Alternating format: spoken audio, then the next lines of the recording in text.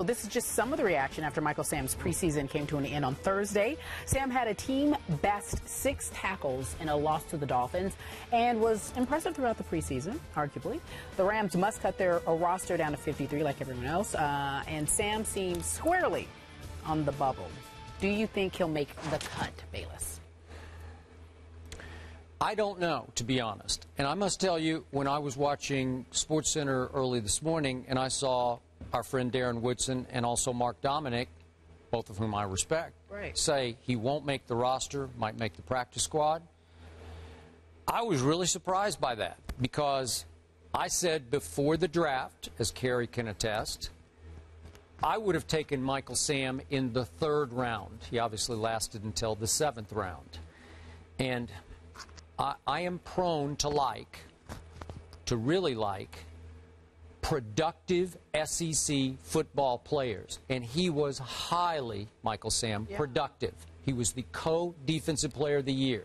I watched him a lot. I watched him against Johnny Football. And every time I turned on Missouri's games, even in the SEC championship game, I saw Michael Sam jump off my TV screen. You know, that's my rule of thumb. If you see a player flash, that means they got a pretty good shot to translate into your league, into the big boy league.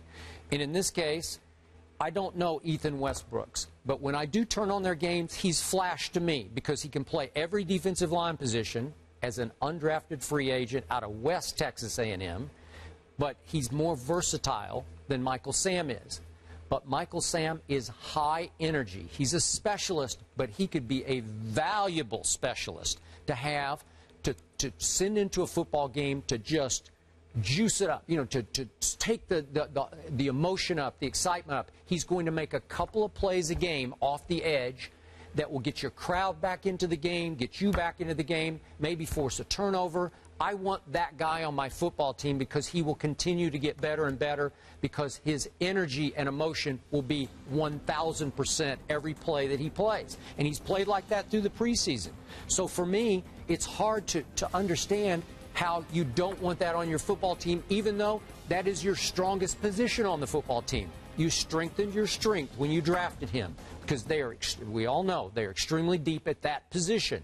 I don't care. I want to strengthen my strength because he will make me a better long-term football team with him on my squad. So I don't see how you could cut him, but that's just me because I liked him so much before he was drafted. Well, they cut SEC players all the time. They do. Yeah. The SEC is a very good conference, but it's not the National Football League. I see a guy he's an effort guy.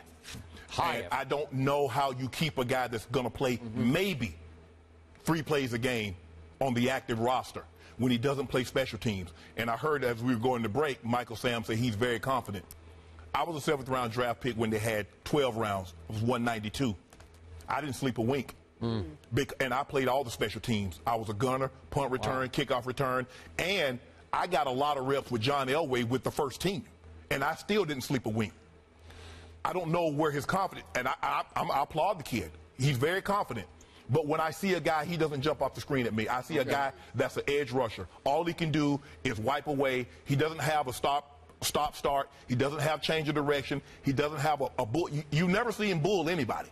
When he tries to bull, he's not that way. He's stationary. But see, as a defensive end, you watch Chris Long, you watch Robert Quinn. Now, I'm not going to say you're going to the top of the list. I'm saying, but when you watch guys that can rush the quarterback, and this is what these guys do, they rush the quarterback. They come with a hump move. They come with a cross your face. They have bend. They can dip the hip. They can bend the corner. Michael Sam is just a guy. A guy gets lazy, sticks his hand out there, he wipes them away, goes around the edge. But you see him too many times get pushed completely off the screen. And I just don't know. I wouldn't go that far. I see him get pushed off the screen?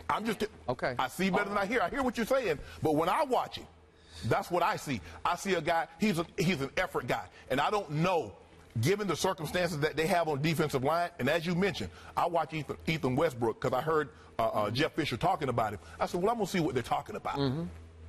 This dude can play. This dude can rush the passer. Now he can rush it from inside or outside. Now they've increased the practice squad, Skip. They've gone from 7 to 10.